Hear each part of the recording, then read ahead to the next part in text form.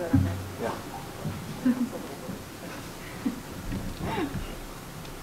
So hi and welcome. Do you guys need me to use the microphone? Can you hear me? Sans mic? Wonderful. So this is the Alumni Weekend Master of Arts Program in the Humanities panel, the Colloquium magazine panel. I'm Hilary Strang. I'm really happy to see you guys here, many familiar faces, which is great. Mostly what I'm going to do is let our panelists, all of whom are contributors to Colloquium magazine, read to you and talk to you a little bit. And if we have time afterwards, I'll ask some questions and we'll have some discussion. I wanted to quickly say a few words about Colloquium. This is a new project for the Master of Arts program. We've talked for years about wanting to have a forum for our students and our alums to present whatever kind of work they were doing. One of my favorite things about MAPH is I think as the humanities, as graduate education in general becomes increasingly professionalized, MAPH has remained a place that is a home for eccentric thinking, for people who do projects that don't fall into neat disciplinary categories, for people who don't necessarily find themselves at home in a particular department, but still are productive and thoughtful and interesting. And this is what we try to foster in MAPH. This is what we think matters the most about our program. So when we started talking about having a journal, there were two things that seemed important to us. One, figuring out what kind of journal we could have that would actually allow for that kind of eccentricity and for these cross-disciplinary and non-disciplinary conversations to be fostered. And also, how could we have something that looked really nice, that was beautiful, that looked appropriately cool for the cool work that our students do, which is a nerdy way to put it, but whatever, like that was important. We were really lucky last spring when Marin Robinson, our associate director, is taking pictures. AJ Ehrenstein, who's back there, and Bill Hutchison and I sat down to talk about this, that Bill happened to be very good at thinking through how we could do this. We decided that an online journal was the best way to go. It allowed for the widest range of possibilities, the cheapest production costs, given that we rely on the free labor of our alumni.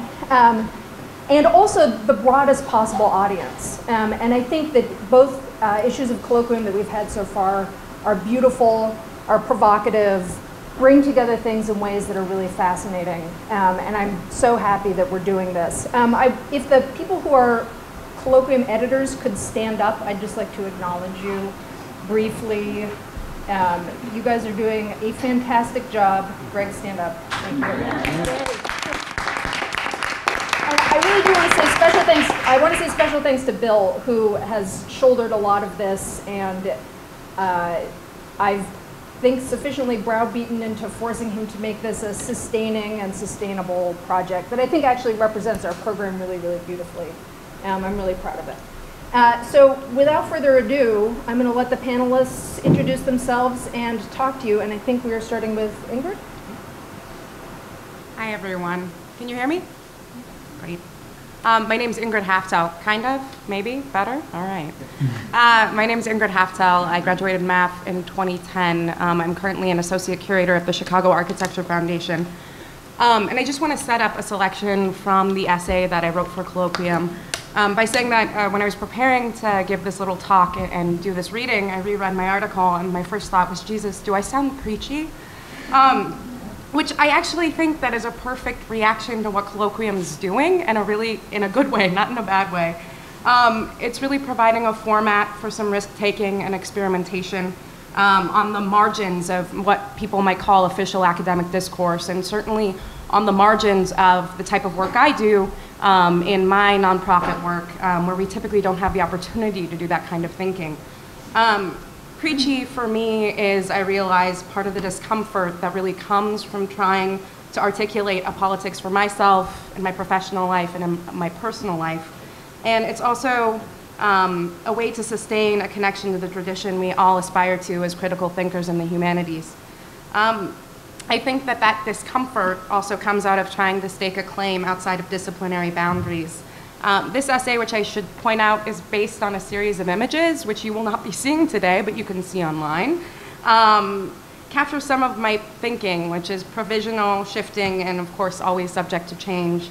on how what I learned at MAPH continues to influence my own professional and personal politics, and how that practice might be put to use to kind of take up non-traditional subjects like climate change. This is a long way of saying thank you, Bill, Hilary, all the colloquium editors for the opportunity. So now to the reading of it. I was about 11 when I imagined climate change for the first time. I was up either too late or too early, watching reruns of The Twilight Zone. The episode that left its indelible mark on me opens with a young woman alone in her apartment. First, we see an unforgiving sun shining outside her window. Next, her long, lustful pause over a small glass of water. By the time Rod Serling steps onto the screen, the situation has revealed itself. In this alternate universe, the Earth is moving closer to the sun. I'm not going to try to do Rod Serling right here, but you can imagine. All of man's little devices to stir up the air are no longer luxuries, Serling deadpans. They happen to be the pitiful and panicky keys to survival. The physical discomfort I imagined watching that episode left the strongest impression. It's the same anxious feeling I get walking to the L on particularly merciless summer mornings. Serling's story might not have had the science right, but the value of his storytelling is ever more relevant. At the time of my viewing, the clarion call of the Intergovernmental Panel on Climate Change had been sounding for 7 years, since 1988. 22 years later, weary from decades of governmental inaction and the outright impudence of corporations towards the idea of man-made climate change, activist Bill McKibben let his thermometer break. What I want to say is, this is fucked up. The time has come to get mad and then to get busy. It took me a long time to get mad and even longer to get busy. Getting busy has definitely been harder. As a curator and writer committed to the idea that critical interpretation and artistic inquiry shape the world around us, I have no doubt that the humanities will play numerous critical roles in determining the climate of the future. But I imagine I'm not alone when I struggle to envision what these roles should look like. Part of the difficulty stems from the gravitational pull of the politics and passions that continually tug us in so many directions. But another challenge, the challenge I'd like to explore here, is categorical. The crisis of climate change demands new modes of interpretation. To call human beings geological agents, writes Deepak Chakravarty, is to scale up our imagination of the human. How to exercise this imagination is a question that deserves our attention. I recently worked on an exhibition designed around the goal of getting people to understand and care about basic sustainability issues. In one section of the exhibition, we explored what the climate of a future Chicago might look like. There, we painted the summer of a future under a high carbon emissions scenario. By the end of the century, a Chicago summer could feel like Mobile, Alabama, with a heat index of 105 degrees. We ask our visitors to imagine a future with frequent heavy rain and more heat waves. A sump pump stands on display as a metonym for increased flooding. This is an easy image to conjure for Chicagoans used to flooded basements. These are small attempts at making climate change real for people, and I'm not yet sure how successful they are. In many ways, the uncertain future we face confounds interpretation. In his essay, The Climate of History, 4 Theses, Chakravarty writes, "It's not surprising that the crisis of climate change should produce anxieties precisely around futures that we cannot visualize. One of Chakravarty's theses is that man-made climate change represents a breach between the modern separation of human and natural history. This breach demands new modes of inquiry and imagination." He writes, "The ensuing crisis for humans is not understandable unless one works out the consequences of global warming. The consequences make sense only if we think of humans as a form of life and look at human history as a part of the history of life on this planet." For Chakravarty, this situation requires nothing less than a new concept of history, one that stitches together the recorded history of human culture with the deep history of mankind as one species living on a very old and changing planet. Here, Chakravarty gestures toward the cognitively dissonant space we must work through and create, interpret, and create out of today. By collapsing the human and the natural, we have the opportunity, as creative and critical thinkers, to imagine and communicate a human presence that at once transforms and is transformed by its environment. Photographer Richard Misrach captured this situation beautifully when he observed a, quote, "simple, if almost incomprehensible equation." In it, the world is as terrible as it is beautiful, but when you look more closely, it is as beautiful as it is terrible. We must maintain constant vigilance to protect the world from ourselves and to embrace the world as it exists. It's time to get busy. Thank you.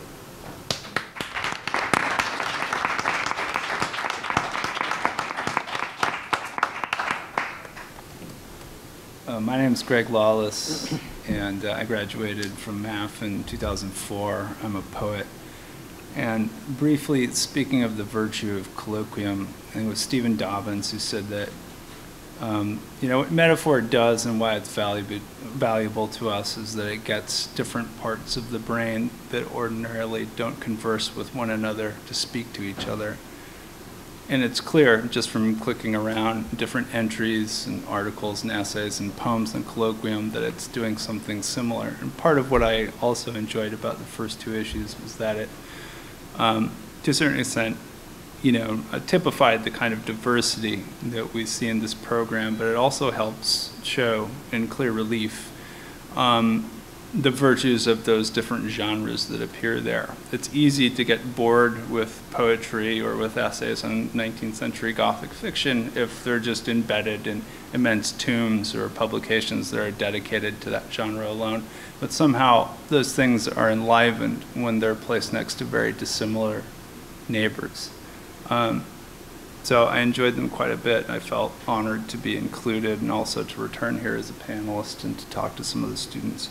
I'm going to talk about, I'm done talking. I'm just going to, that's enough of that. I'm just going to read some poems from a chapbook called Foreclosure. And a lot of these poems are sort of grounded in recording what stuff looks like in Northeast Pennsylvania, which is not a vacation destination of any sort, which you'll pick up on from the poems themselves. So I'll read a few of these, and then I'll read a poem to close from the sort of larger project that subsumes Foreclosure, which is the manuscript called "I've Seen Thee Far Away," which is a line stolen from John Clare. Notebooks. Light built of ghost bricks, clatter of magpie and Canada jay. A horse steps into a lake, stops, bows low for water. Knuckles of stars, dry parings of a go. Singed birds like crust withering, bread just smoke you can eat. Pine trees comprised of idle daggers. These hours, barn dark and God hot, no good for going away. Water, wind, the breath between your teeth. Your tongue's back broken, your blood tied in a knot. Sing, that is, until they tell you to stop. Foreclosure. Jar full of screws and washers. Moisture clouding the glass with remembered breath. Rusted swing set color of sunset. The swing set is blue. Hammers, nails, tires. Country car and the crabgrass by the shed. Crows in the tulip trees. Floodwaters parting the gray planks of the woodbridge nearby. Apple empires and toppled walls. Hammock screws twisted into pines. Pitch pouring into threading and grooves. You call me back to the car the way a man loses his hands between ladder rungs.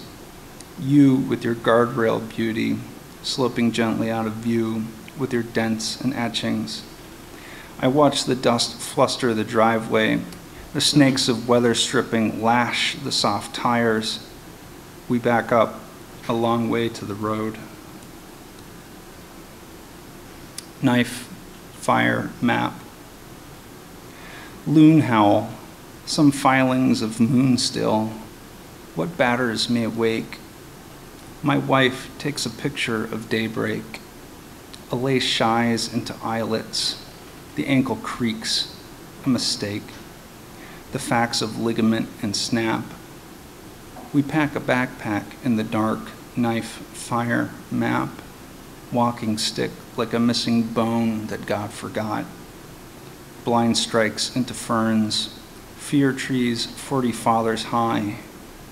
The wind makes a ship sound, a hurt keel, a creaking past sleep.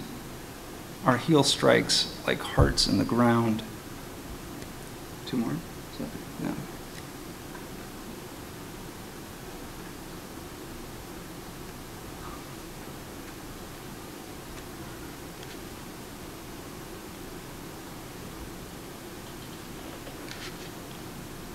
This is Factoryville Eclogue.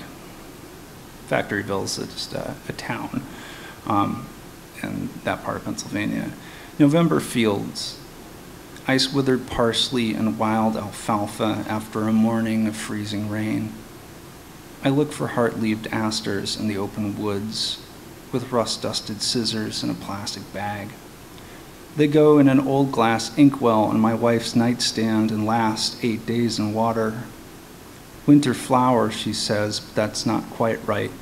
I don't correct her. Winter is her business, fall is mine. Christmas ferns wither well before December. I keep a bed of them in a bucket out back and watch ravens snatch the leaflets for their nests. Parabolic birds, the color of stories. Maybe not. Everyone has a neighbor who shoots them. Not everyone has a neighbor, thank God. Thank God for what? For winter, the sound of ravens sorting ferns in the snow. My wife thinks I look too much. At what? You look too much, that's all. It's fall. A truck from Dalton Lumber's tipped over in the field. Everyone is alive. They left an hour ago and left their lumber. Stacks of blonde planks stained with ice 50 yards from dead asters. What do I tell her? They were out of flowers. Who are they, she'll say. The field, fall, who knows? They are out. I take some dead ones back, my scissors frozen shut. Thanks. Thank God for what? The field kill dressed in ice, a lumber spill, generations of ravens in the firs. No snow yet. Is that a blessing? I don't know. Who's in charge of these blessings? Sorry about the computer. I don't know, it's kind of inelegant. So,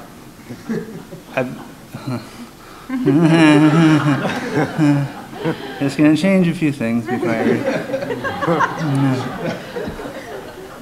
I've seen thee far away. I've seen thee in the brush, a scrawl of buckthorn tenting thee, thy fangs sleeping, thy bread gnawed down to rind. I've seen thee dying like a man who must ask how to die. I've seen thee grow tree shadow in thy lapping at the creek. Thy car is nettled and thy wheel wells stir with pests. The world flower has eaten thee. The dirt speech of her petals, she spooks thee with her thorns. Come here. The moon sugars the scrap barrels. The cinder blocks rough the meadow. Come bring thy empty tin of turpentine. Lift the field cat from its crate. Trudge thy fingers through its mange and chew what flees away. Name it, thy precious wreck, thy darkling, thine orphan, the black friendship of thy days.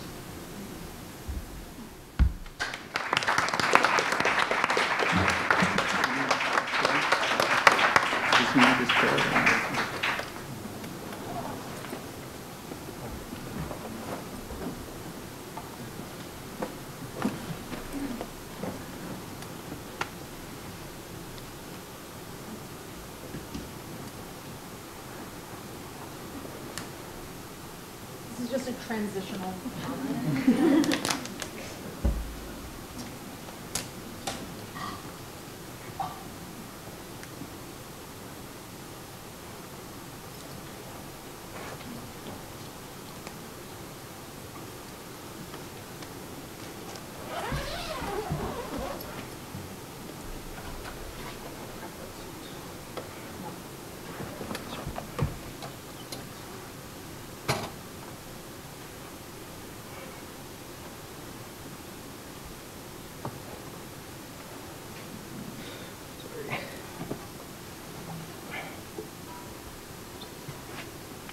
I usually sit on the floor, so this is a little complicated for me.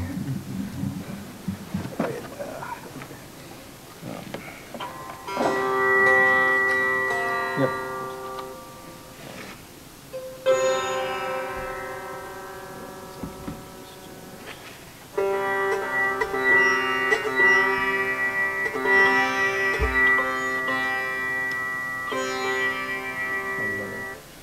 All right. My name is Rakir Rahman Jamil, and I'm currently a math student, almost there with these guys. And so I don't think I'll talk too much because I still have a final paper to write. And I don't want to end up rambling about my research topic. So just a little bit about the piece. So it's called Agahi. It's actually a Farsi word for meaning awareness. And it was something I composed in 2012 for this journalism award ceremony, the first ever held in Pakistan. So it's an instrumental piece composed in an Indian scale called Rag Darbari. And it's totally unexpected that it's part of the colloquium issue. It's such an honor, and I really thank everybody here who's edited the write-up or who's included the piece in the magazine, and I'm deeply grateful and thankful to that. So without further ado, I'll begin playing a bit.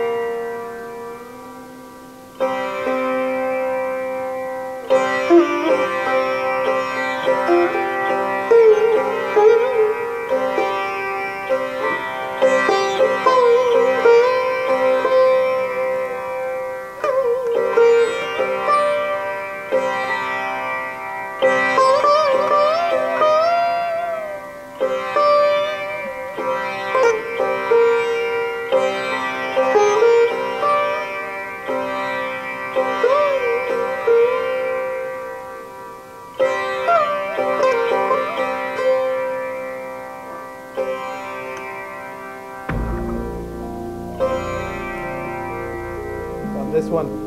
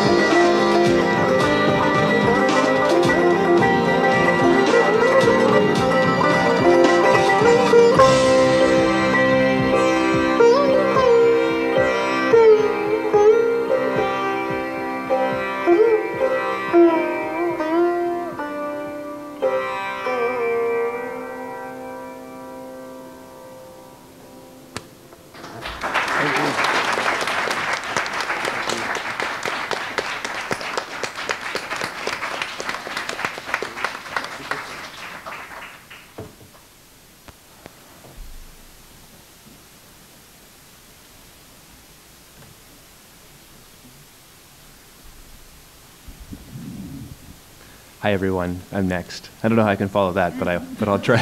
I'll try. My name is Joel Callahan. I graduated from MAPH in 2005, and took a few years off, decided to come back to the university. I'm a graduate student in comparative literature right now, and I just finished my first year as a preceptor. So I loved MAPH so much I came back for more on the other side of things.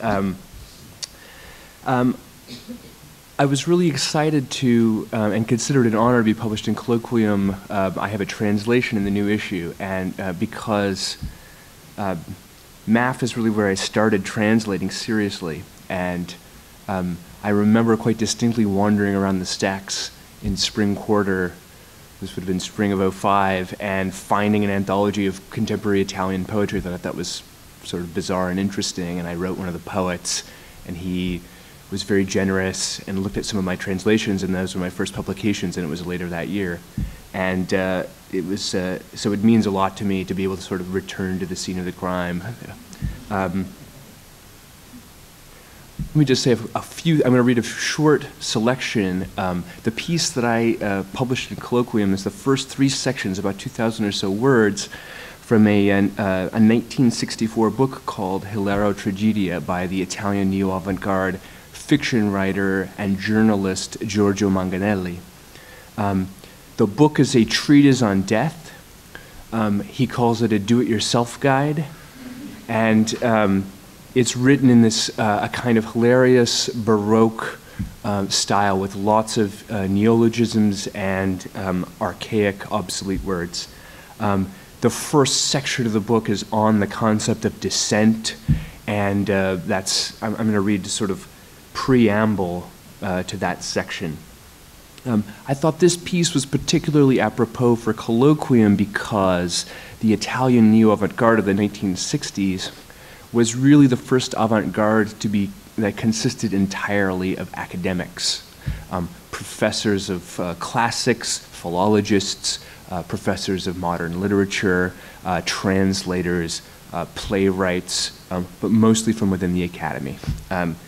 In any case, so I just wanted to say, so here I go. This is just the first couple of paragraphs, which is the preamble, emphasis on the amble of Hilary Strang by Giorgio Manganelli.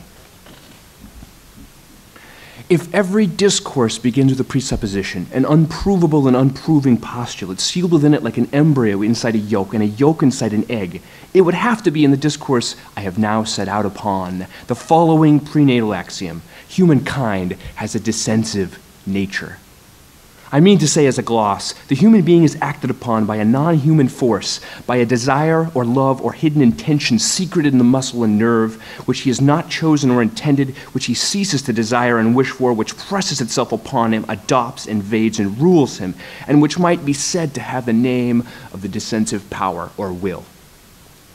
To descend, we must know first, is a simple task. To carry it out, one need not fear stumbling over encumbrances, preclusions, denials, gravitational repulsions, nor must one sulk along the road with cerebral vibratile nostrils.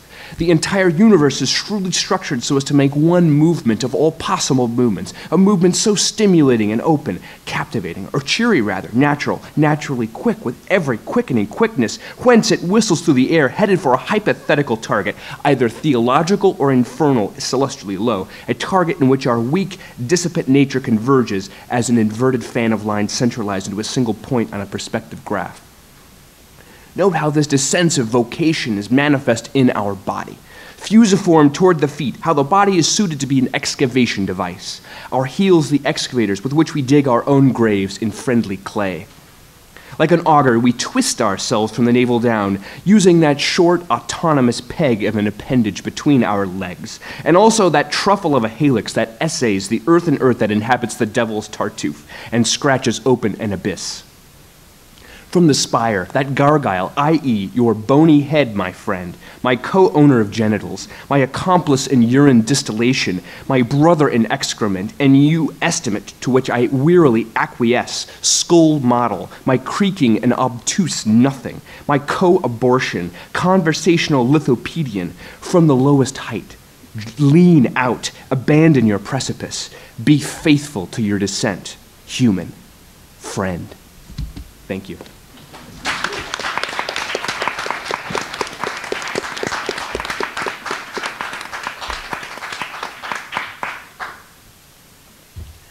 Next. My name is Margaret Fink, and I'm a math alum from 2007. And I took kind of a year off to apply for graduate school and went to a PhD here at the University of Chicago in English.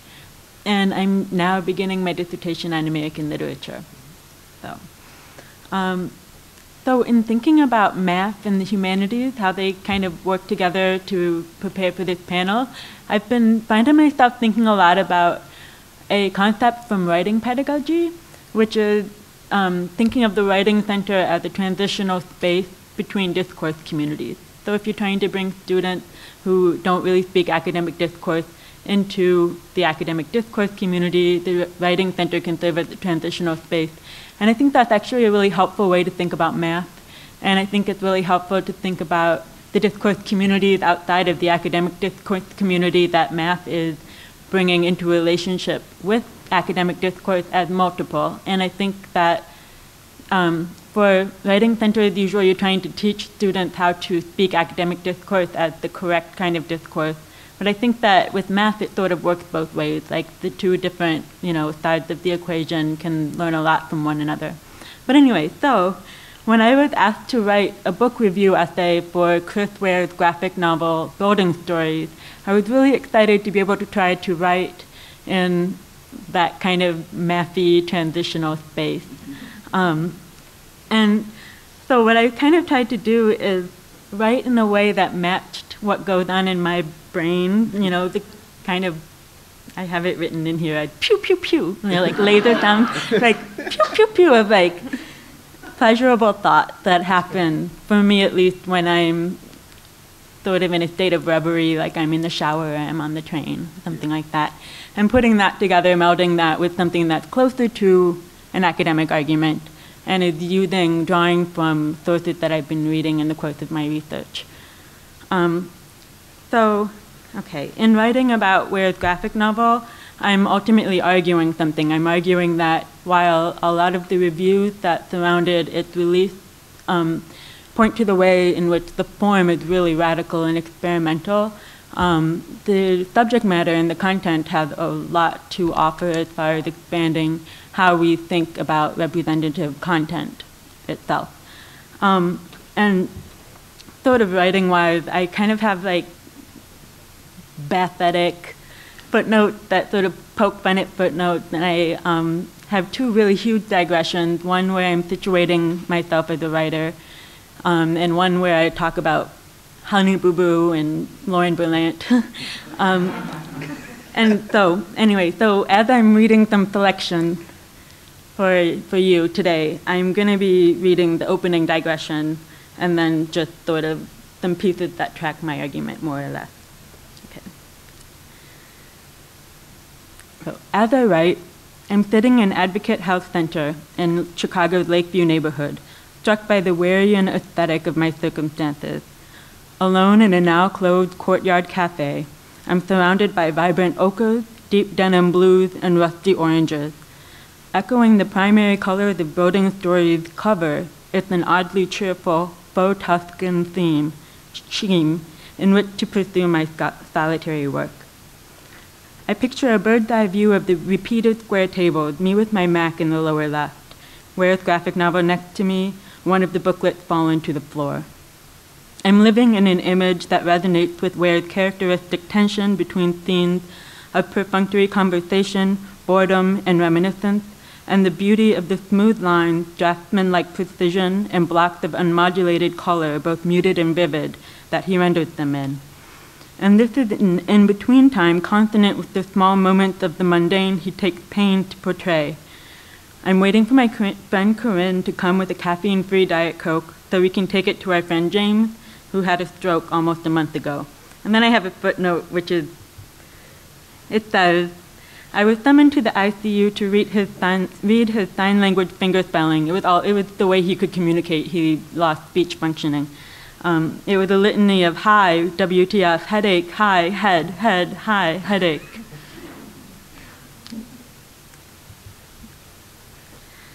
Pantheon's recent release of Chris Ware's building stories has prompted a flurry of reviews, like a flock of tiny birds taking off.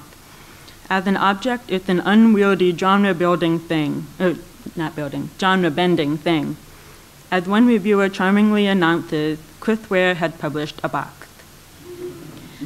Building stories comes housed in a large cardboard box indeed, and as the Library of Congress classification states on the inside cover, it's comprised of, quote, 14 easily misplaced elements, end quote.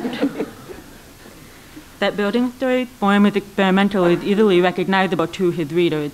It's a book in parts with no clear beginning and no clear end, much of which is recounted in ways that betray how the scenes are filtered through the protagonist's narrative memory. I'd like to briefly suggest, though, that his subject matter, the everyday life of a young, disabled lady Chicagoan and the other everyday lives in her orbit, is experimental, radical, in ways that seem to be going under-recognized in the generalized excitement about the novel's peculiar, constellated form.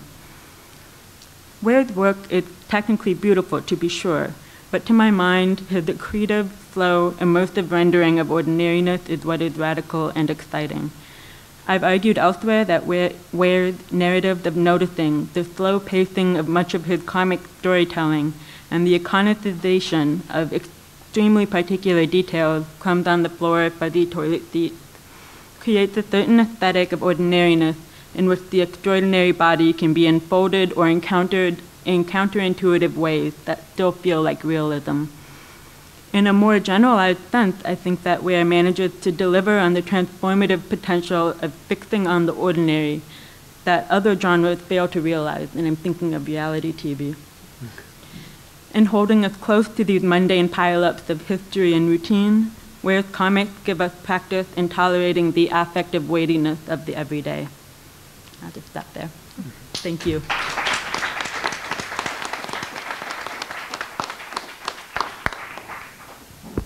So I guess I'm supposed to speak into the mic, which makes it weirder that I want to ask you guys questions now.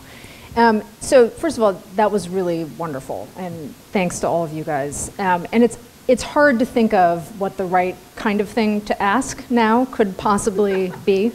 But I was just thinking, and this was sort of initially prompted by both Ingrid and Margaret's work here, but also by the kind of back and forth between the very inviting in what you guys are doing and the very esoteric in what you're doing.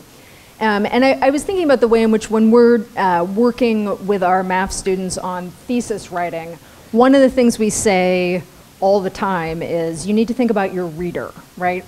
And what that sounds like it's asking students to do is to distance themselves from their work so that they can reflect on it. But really what we're asking them to do is to think about the particular incredibly tiny subset of people who might possibly be interested in this work, and how do you convince them of it, right? So in that sort of like, we teach students to write by asking them to think about audience, but really what we're doing there is a very disciplinary thing, right? Getting people to think very narrowly about an audience. So I think the thing that I'm interested in here is, when you guys are writing, when you're composing, how do you think about audience? How do you think about the relationship between a desire to sort of communicate broadly, or even to be communicative, versus the desire to, I don't know, become precise or rigorous, as we say at the University of Chicago? Or, you know, so I'm thinking about the kind of, again, the sort of push between the esoteric, right, the beautiful, the hard to understand, and openness, right? The kinds of things that you guys are all sort of gesturing to, that colloquium maybe is a thing that is maybe a thing that colloquium can do. Do you have thoughts, audience?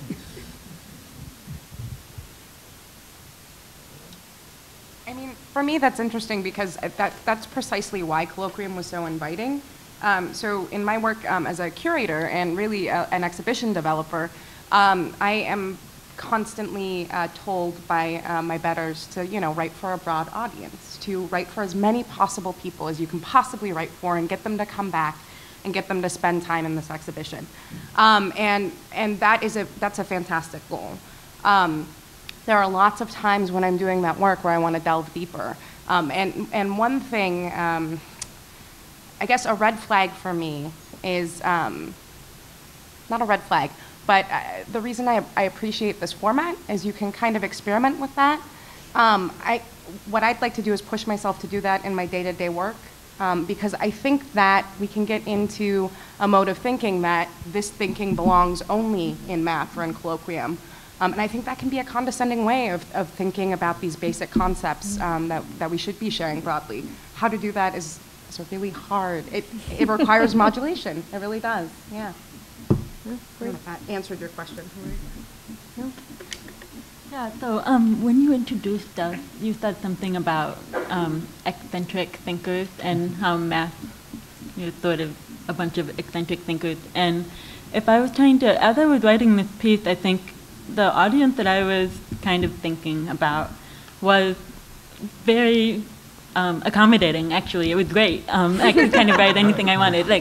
Because I mean, I really do think that math can tolerate some of these silly side stories that my piece sort of provides, I hope, right? This is the thought, but I do think that mathers have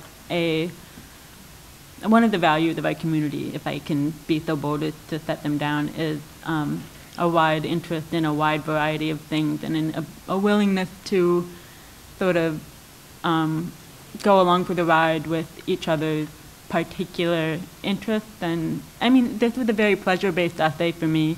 And I liked the fact that writing for this particular audience, I could get into some pretty complex thoughts, because another, I think, core value of the math community is a willingness to be challenged intellectually, a desire to do the work instead of just shutting down, to try to connect with whatever it is that you're presented with intellectually.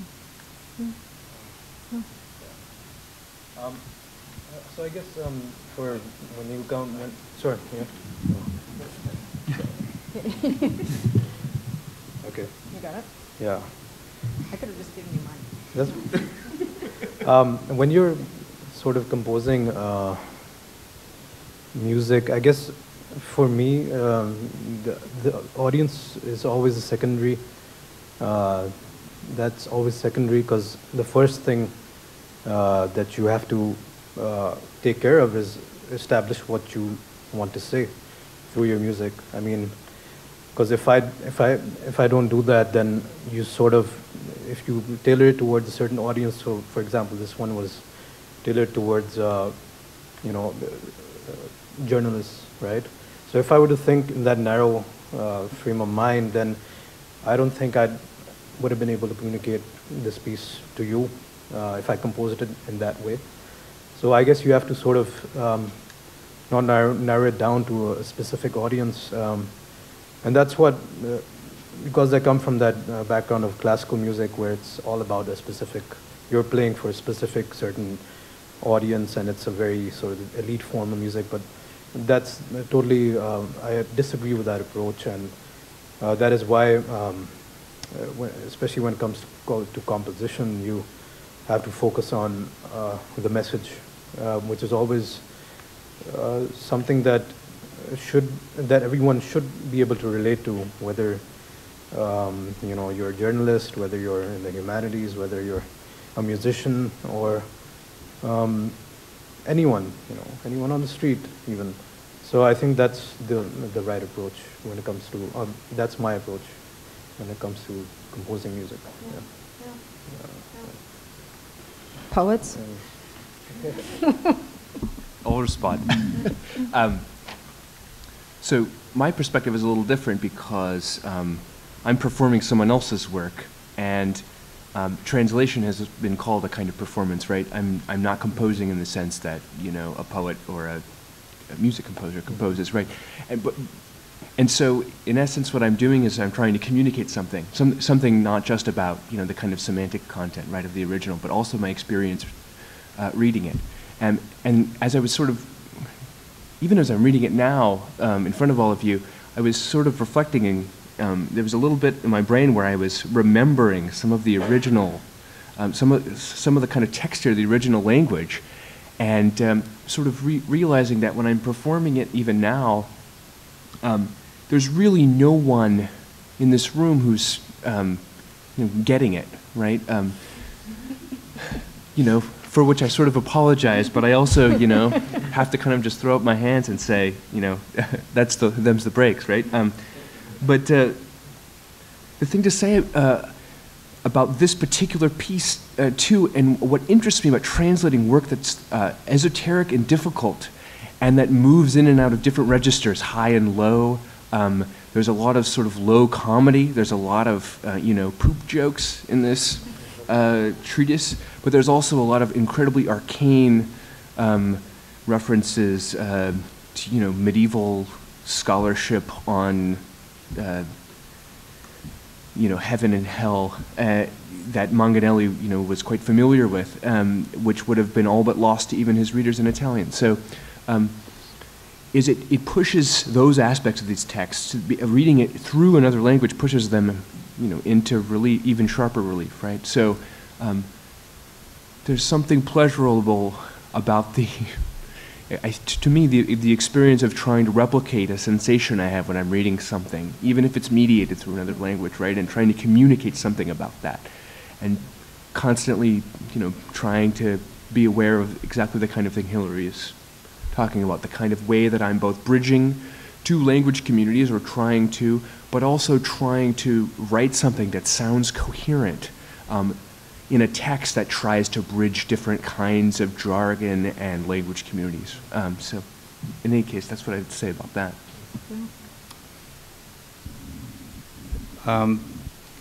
It seems like the rest of you have talked a lot about sort of bringing two different spaces together and whatever, and I am much more aggressive and indifferent.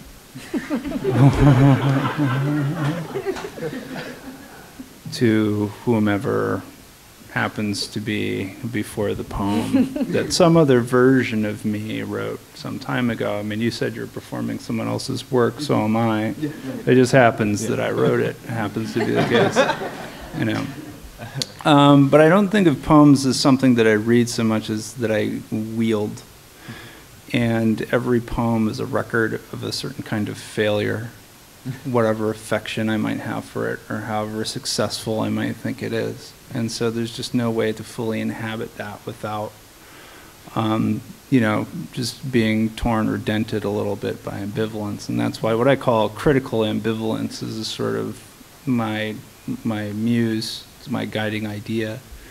And it's just what it sounds like. And with the book of, pastorals or, kind of eco-poetical poetry, these are things that sicken me.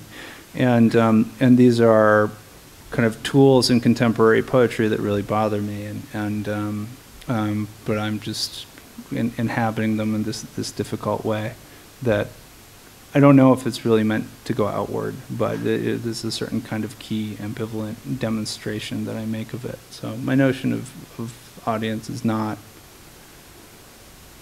entirely cooperative.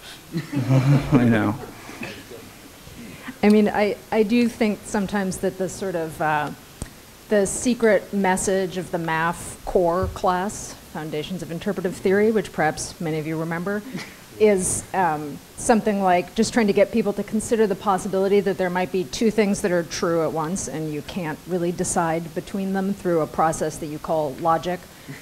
Or also that maybe the secret slogan of MAPH is fail again, fail better, right? Because that's pretty much what we spend our time doing. So I think we're almost out of time. Do you guys have final things that you want to say? Greg, I like ending on your note because it was skeptical, bitter.